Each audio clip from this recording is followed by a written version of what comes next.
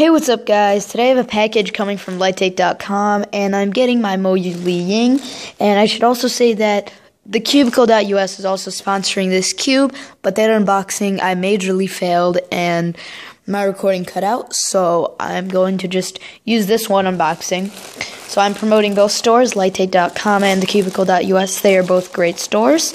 But yeah, let's just get into the LiYing, which is inside another package itself that also has my address on it.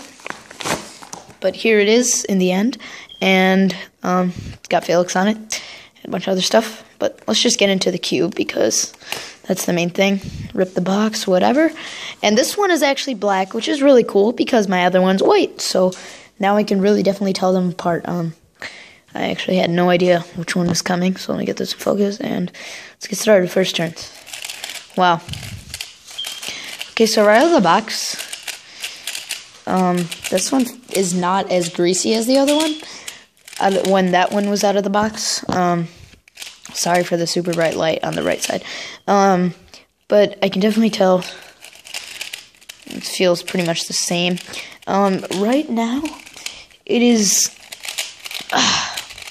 It has a really quiet sound, and it's also kind of hollow, but at the same time kind of filled. The sound is really odd. You can hear that. Here, let's take a look at the pieces real quick. You can see that the edge over here, it's pretty standard.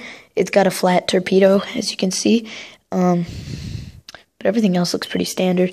The corner is even more standard than that. It's just literally this.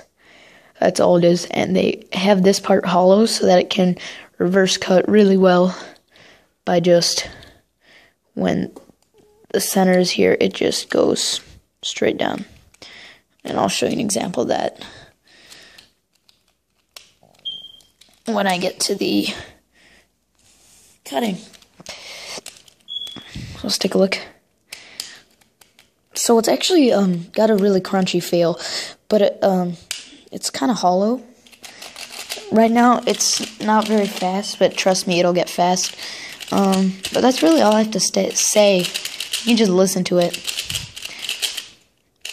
It's not feeling very